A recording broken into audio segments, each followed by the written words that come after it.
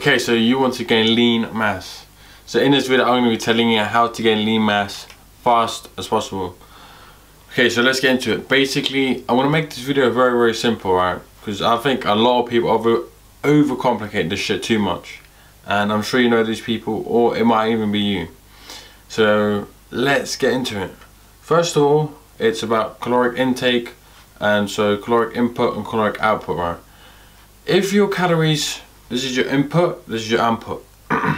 If your input is here, yep, and your expenditure is here, you're going to be gaining a whole lot of weight. If you want to gain lean mass, you want to make it smaller and smaller, right?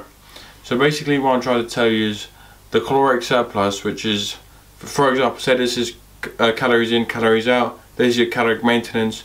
A caloric surplus is when your input is higher than your output, and a caloric deficit is when your output is lower than your input.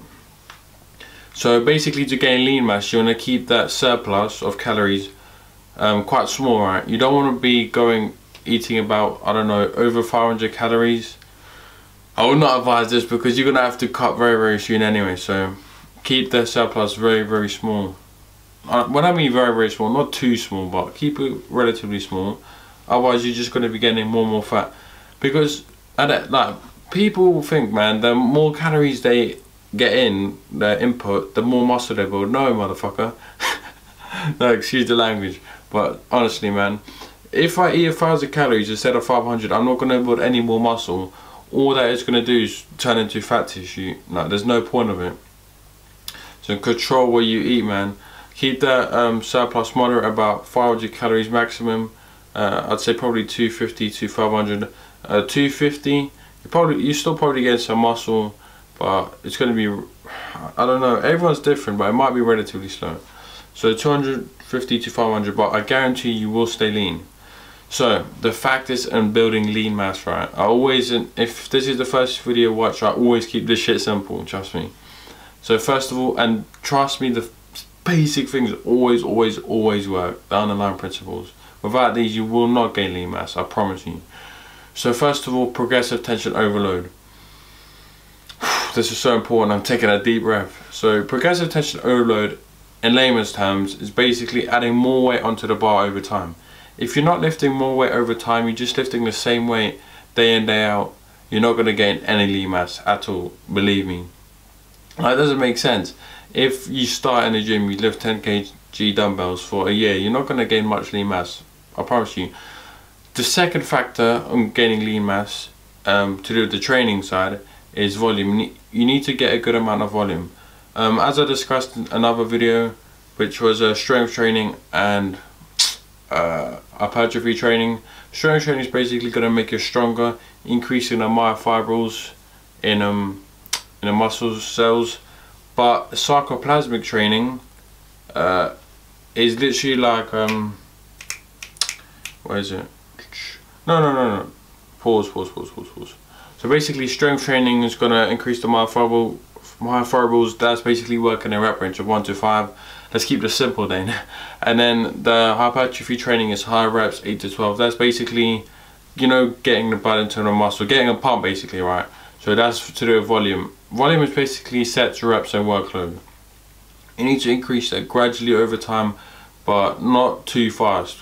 Like, for example, I haven't even increased my volume for like a year or such. It just doesn't need to be increased so much. But anyway, that is a factor as well. Because most bodybuilders, what's a very common mistake when wanting to gain lean mass, is they ramp up that volume so fast and then they eventually just plateau. So you don't want to be doing that. And most people that just focus on volume lift the same weight day in, day out. So you want to still progress on a weights, lifting more weight over time, but also then focus on a muscle pump. One way to do this is periodization. If you're a bodybuilder, you're gonna have to want to do this. Not gonna have to want to, but I suggest this. It's basically where you go through different cycles, right? Not steroid cycles, don't worry. So for example, you train for hypertrophy, say for example reps 8 to 12, whatever, just getting a high reps for, I don't know, say 6 weeks, then you go strength training for 2 weeks. See what I'm doing there? You're not prioritizing strength training, but still you're recycling back so you can add more weight onto the bar when strength training. and then maybe 1 week you train for some muscular endurance, like 20 reps or something, and then you come back to the hypertrophy. So that's what I suggest as well. But it's just a suggestion, man. You don't always have to do it. But anyway, so how to gain lean mass, right? So far we've got progressive tension overload. You need to add more weight onto the bar. And the second factor is shit, what was that?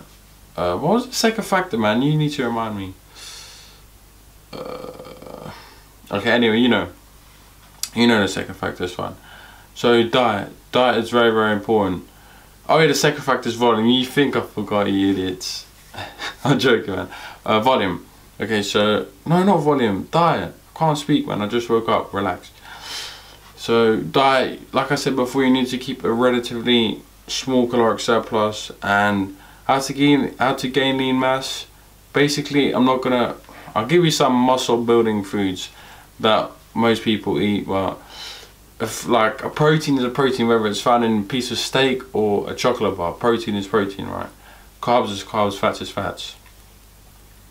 But I would suggest eating healthy. But basically, to gain lean mass, you need what I said: progressive tension overload, volume, a slight caloric surplus, and here we go, the muscle building foods, as quote unquote as they call it: oatmeal, eggs, peanut butter. I'm trying to think of breakfast to dinner, what usually people would eat. Chicken breast, fish, no batter, turkey mince, turkey steaks, lean beef, all the lean meats, rice. But personally, I don't recommend rice when on a carb, but when we bulking, we can eat rice. So rice, white potatoes, sweet potatoes, and all those good carbs. And then for fats, peanut butter, olive oil, coconut oil, those kind of things. Those are basically the staples of my diet. Well, so far we're almost done, man. We're almost done. So we have progressive tension overload, very important. Volume, very important. Caloric surplus, very important. But if it's a big caloric surplus, you're gonna gain a lot of fat tissue. So just keep that in mind. I hope you're still with me. The third or fourth factor is sleep, and this is so important, man. I shouldn't even be putting this last. It's so important. If you're not sleeping enough, you're not recovering enough. It's that simple. Your testosterone is not going to be high enough, and you're just going to mess everything up. Like, for example, have you ever just, I don't know, slept like 5 hours and you go to the gym and your body feels like so drained? That's because you're not sleeping enough, man. Sleep is so important. You need to recover. Oh yeah, Arnold, yeah, he slept 6 hours. Yeah, but he was injecting testosterone. To be a testosterone building machine, naturally you need to sleep. So anyway, I think I've covered everything. Basically, let me do a recap, because I always like to do a recap, especially on these informative videos.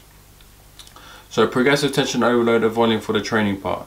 For the diet part, is eating in a slight caloric surplus, which is basically your input is just above your output, about 250 to 500 calories. Next is your sleep, a very, very important factor. I don't even know what to say about this. Yeah, basically, if you want to have testosterone that's very high, and testosterone, like if you don't know, is basically another key factor for building muscle. So hence why steroid people or steroid users inject testosterone. So those are the 4 factors to gain lean mass. And remember, you will not gain lean mass if you don't add weight over on the bar. And when, look, quote lean, right, you will not gain lean mass if your caloric surplus is too big. So anyway, I hope this video was informative. I hope you found it useful, and as always, stay positive, stay smiling, and I'll see you in the next one.